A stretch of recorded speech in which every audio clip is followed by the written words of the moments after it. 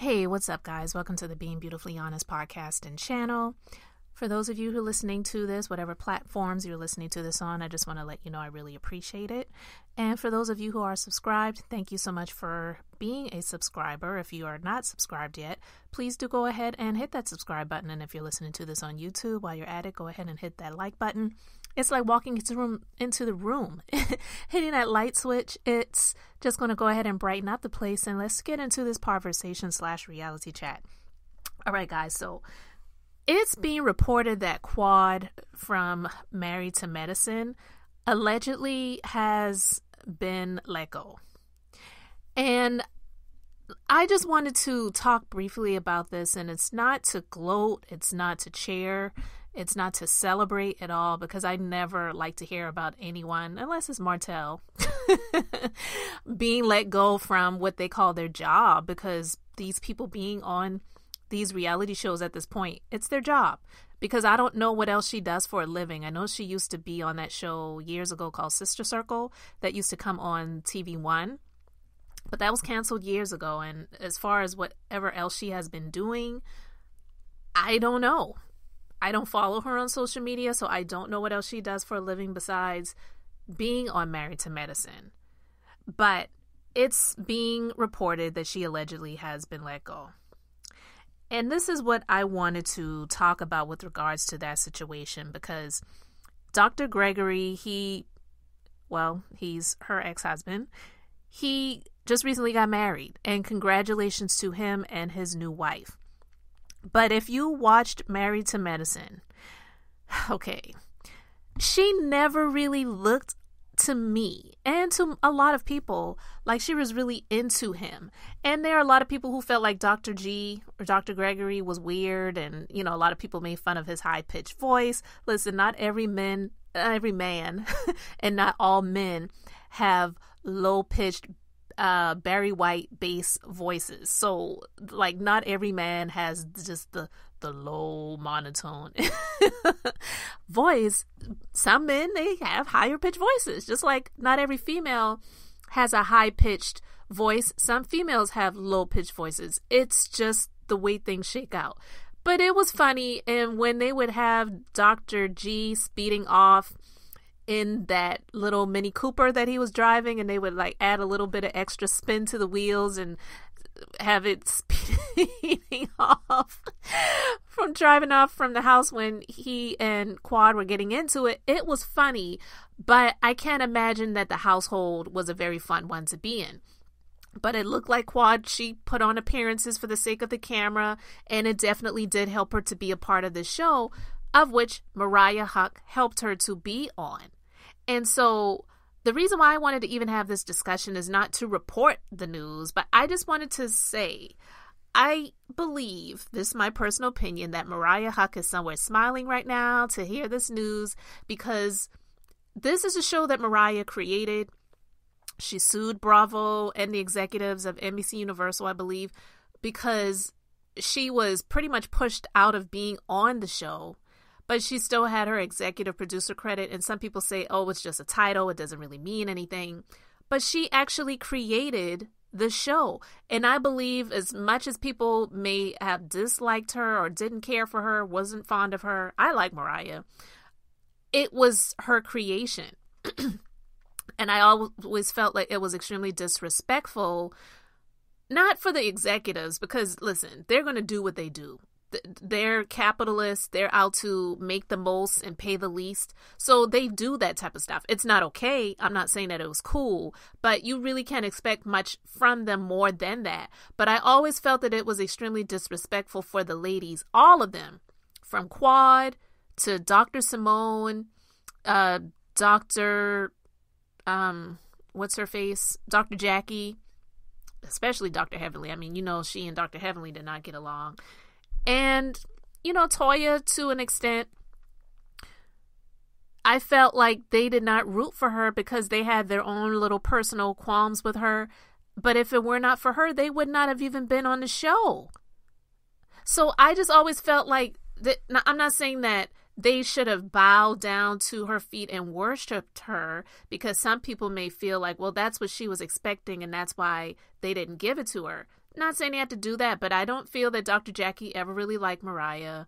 And, you know, I just felt like they didn't stand up for her or root for her to be a part of the show. And I just always felt that that was disrespectful, because if it were not for this show, most of us wouldn't know who they were. Yeah, Dr. Jackie was successful and she was doing her thing in her private practice, but that show has definitely helped her to grow. And in all honesty, yeah, she'll continue to be on the show.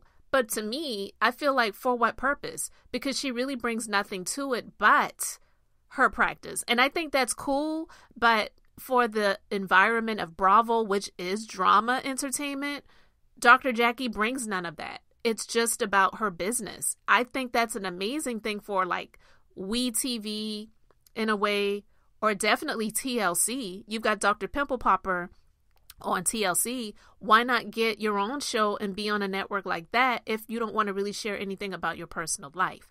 Because we know that her husband cheated on her several years ago, and that was very embarrassing for her.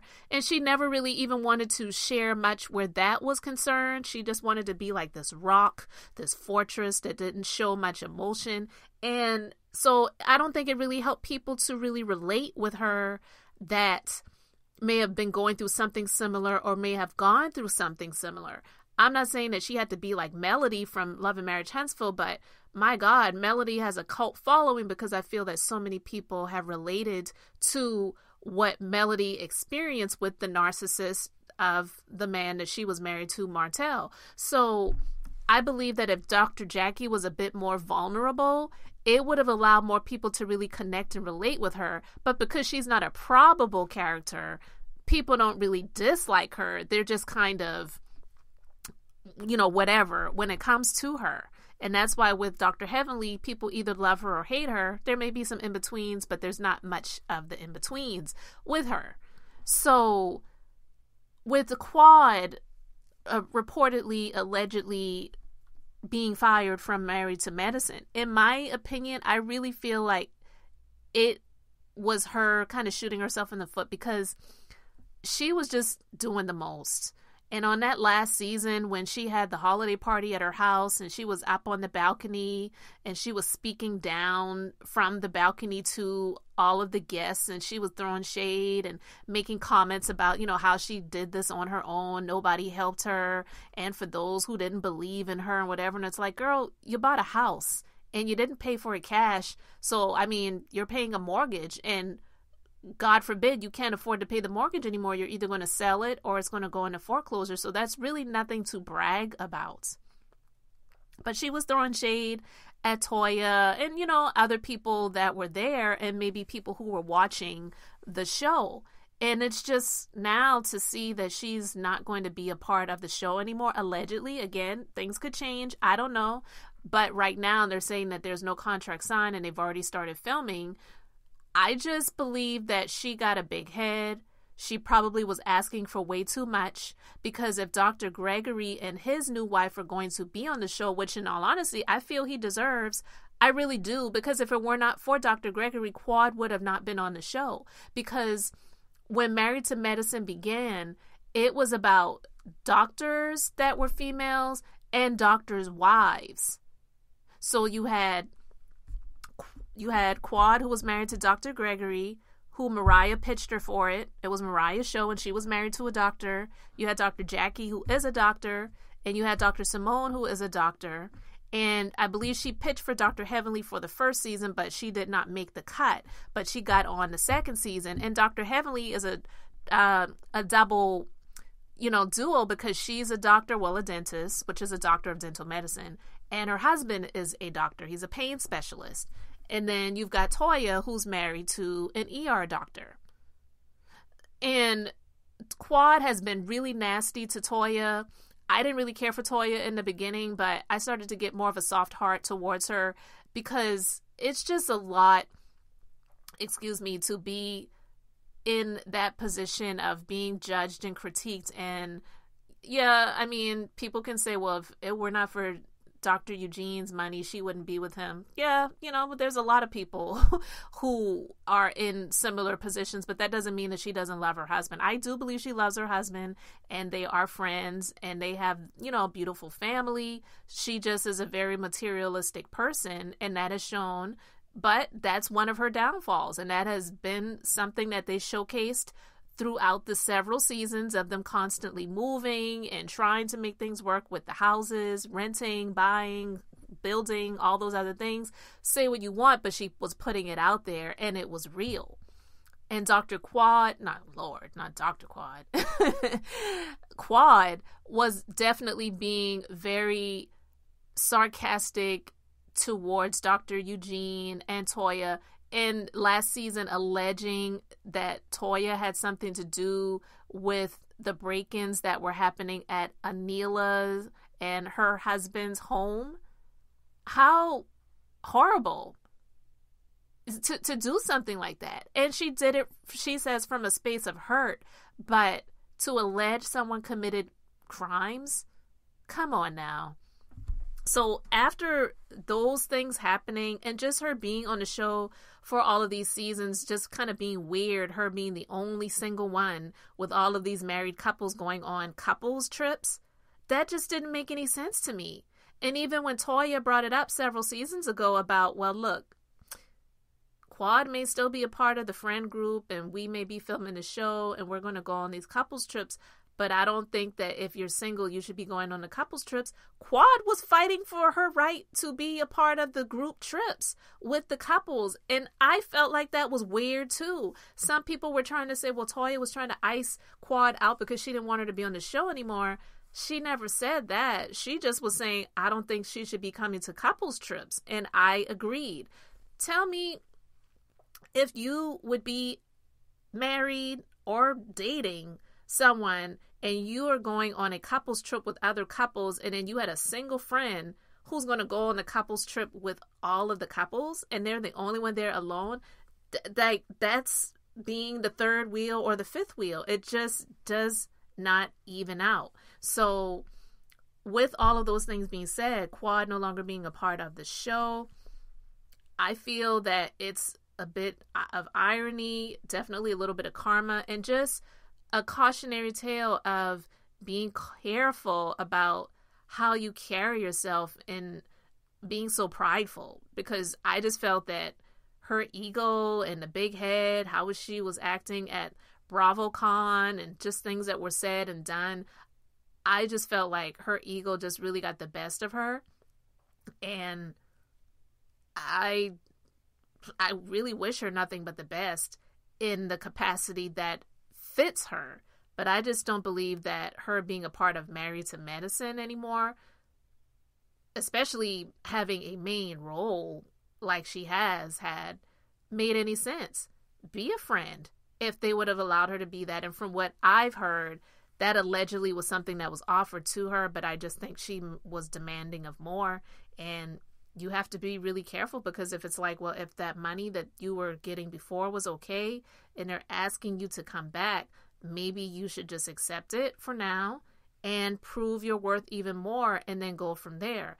But from what I'm hearing, it sounds like she may have been demanding more because they were going to have her ex-husband on the show along with his new wife, fiance to then wife, because they just got married, and I think that was also being recorded. I don't know if they're going to show it on the show or not, but to just demand, well, look, if I'm going to be on the show, then I'm going to expect to be paid this, that, and the other. And they're like, well, I don't know about that. Maybe just come on there, prove how worthy you are of being a friend of the show, and maybe not saying that they would bring you back on in a main cast role, but they would offer you more money to be a friend of and to be able to film more scenes and be more seen on the show. So I don't know, because they had, what's her face? Carrie, who's married to the doctor. She was in the first season of Married to Medicine, and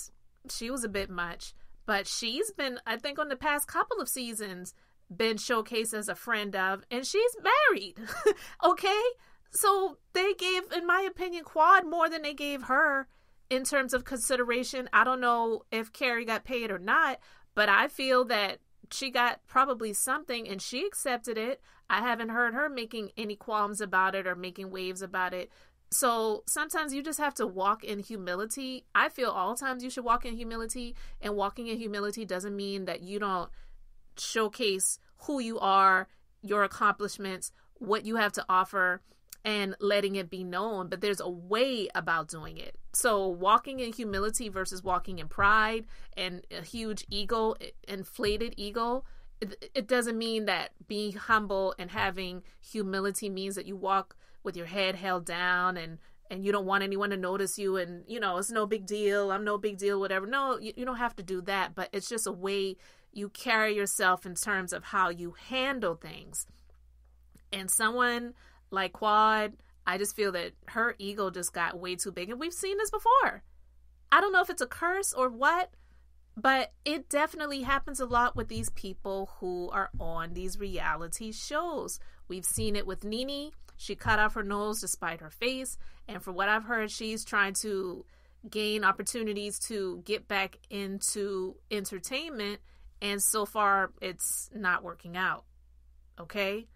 So you just have to really be careful. You guys are not Halle Berry. You know, even Halle Berry, in my opinion, even though she's won an Oscar and is considered an A-list actress, even she is not really seen as all of that at this point in time, because they age people out depending on who you are in Hollywood. And Halle Berry is no Meryl Streep. And you can take that however you want to take it. So I'm just saying, these people, you have garnered notoriety, you've garnered acknowledgement, you've garnered some sense and semblance of some fame. Take that, accept it, be grateful for it, walk in humility in that, but don't get your head so big and conflated with the ego that you feel that there's just no way that these people can go on without you. Because trust and believe, Real Housewives of Atlanta has been going on and on and on since Nene has been gone. And some people may say it's never been the same since she's been gone. That may be true, but they're still moving on. They haven't been canceled. So you can say what you want. They're still moving forward. They're still paying the bills over there. They're still paying the housewives that are over there. They're still going on the cash trips. They're still doing what they're going to do. And then with Quad now, some people may say, well, the show's going to be boring without her. We shall see. We shall see. But either way, I just feel that it was eventually going to happen, and I'm not really surprised that it happened at this point in time, especially based on the way that she interacted last season with Dr. Eugene and Dr. Toya. Oh, Lord, Dr. Toya. Dr. Eugene and his wife, Toya, and the allegations that she was throwing their way about them possibly having Anila and her husband's home broken into. And just a number of things that, you know, she did that just made her look extremely messy. Reality TV, we have the drama, but when it comes to the mess like that, especially on Bravo, it's extremely lowbrow, and I just don't believe that she needed to be a part of it anymore. And I also felt like I'm going to call it this, a storyline with her and her nephew. I just feel that it was a storyline. When I found out that the mother of the child was available and around, like, why is the child living with you and why isn't the mother living there?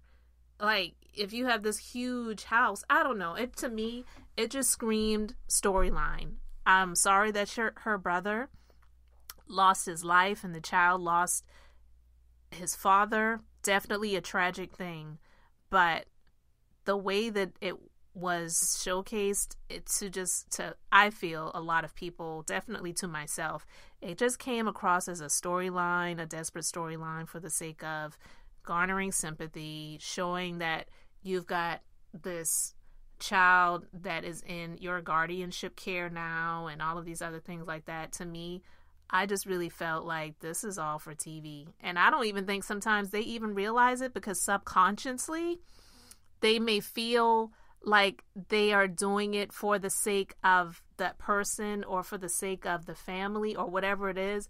But ultimately, it is because you are on this show and you do need to have something to present to the viewing public, period.